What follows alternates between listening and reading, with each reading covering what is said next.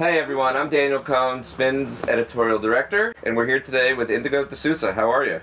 I'm great. Hi. And one of my favorite artists, so I'm really happy that you're able to swing by during this busy weeks. Thank you. And we were just talking off camera, and there is a very important charity that's near and dear to your heart, so I just want to tell everyone about that. Yeah, so all my life I've had extreme mental health issues. Yeah, it's a hard thing to balance when you're a musician and you're traveling all the time, and it feels like there's not time to find the right therapist because the systems in place to help you do that are not actually helpful, just meaning like health systems in the US, and yeah, I've had a really hard time actually finding support.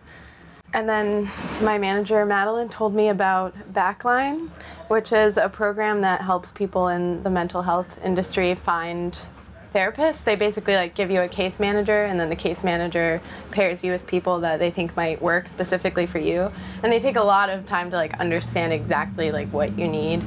And yeah, and I really like don't know what I would have done without them.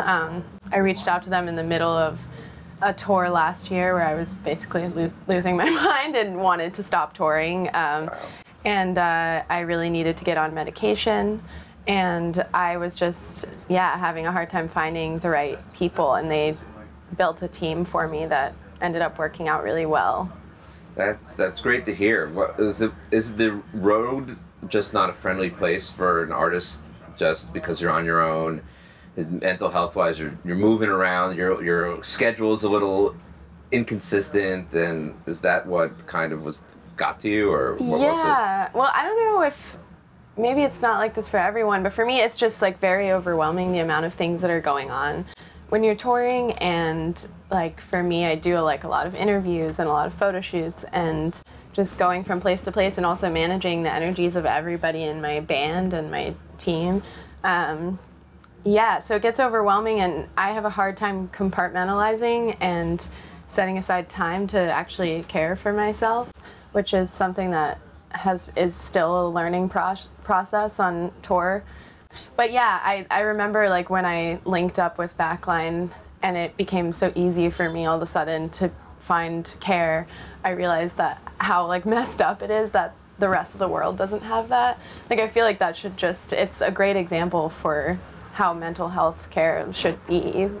So do they link you up like with an appointment if you're on the road, since it's always in flux? Is there a standing appointment, or is it like on demand if you need something right there and you need to talk to someone and they hook it up? For me, it was more like they gave me a case manager, and then they asked me about my issues, and then kind of dialed in the kind of therapist I needed, the kind of psychiatrist I needed, and then they gave me a list of some people that they recommended, and they made sure that they were available and that they'd take my insurance, and then they send me all their information so I can reach out to them. Wow, that's incredible. Yeah. And I'm sure that there's a number of artists that could really use that, and it makes it cuts out the noise of having to go through your insurance, having to get a referral, and it just seems like a great, easy way to get the care you need. Yeah, and the other thing too is that the people, like most of the therapists that they offer through Backline are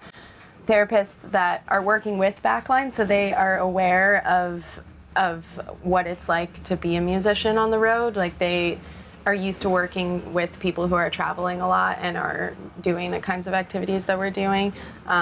So it doesn't feel like you're just talking to a therapist who like doesn't understand what it's like to be on the road. It's important. It's a really important thing to get someone or talk to someone who understands what you're going through. And what advice would you give to an artist that is struggling with a similar issue? I think I would just say that your mental health is the top priority, and as cool as it is to be a musician and play big shows and do all this stuff, caring for yourself and making sure that you are putting you first is definitely the most important thing, because otherwise you won't really like be 100% there for the experience. Sweet. Thank you for that. And is there anything else you'd like to tell everyone out there?